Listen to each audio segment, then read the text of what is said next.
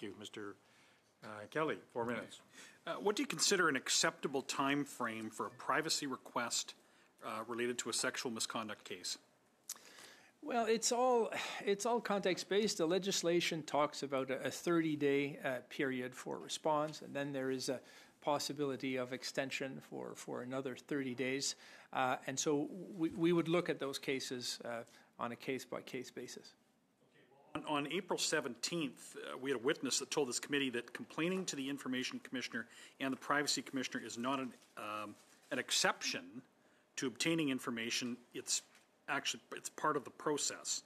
You will not get your information unless you make a complaint. So it was put to the committee that delay is commonplace and that the department will delay and force the applicant to complain. Any comment on that? Well, as I've indicated, a number, I think the bulk of our complaints that we receive deal with delays to the process in terms of access. So is this a failure of leadership to ensure that information is, that openness and proper disclosure is actually done? Well, what we see is that there are many cases where the delays are greater. We work with the departments. We deal with the complaints. We found that departments were collaborative in the complaints process as they work with us. But that is an important part of the number of complaints and volume of complaints that we receive.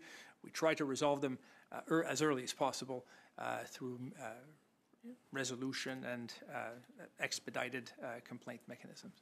Right. Well, do you agree? The Information Commissioner in her report mentioned that senior leadership is key to influencing the corporate culture change to actual compliance and timeliness under her act.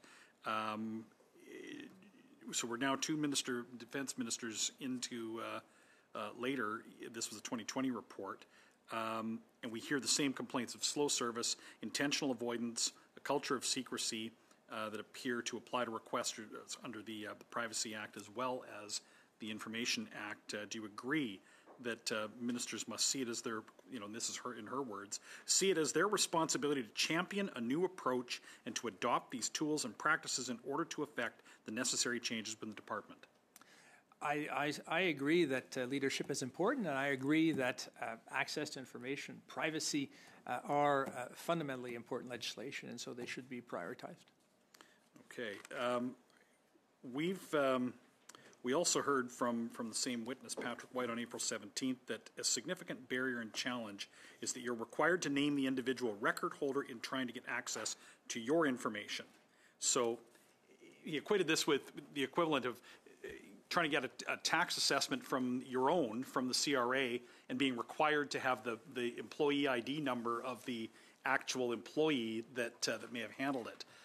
Do you have a concern around privacy and the level of information that the applicant for information needs to get information about themselves? Well, I think that the department should make efforts to make the system as user-friendly as possible. And one of the themes I've been pushing in terms of privacy in all aspects is really making sure that we are not delegating to individuals and to citizens. Is the system now user-friendly? Well, I think we're seeing in the system lengthy periods of time, and so that's something that periods of time for delay. Thank you, Mr.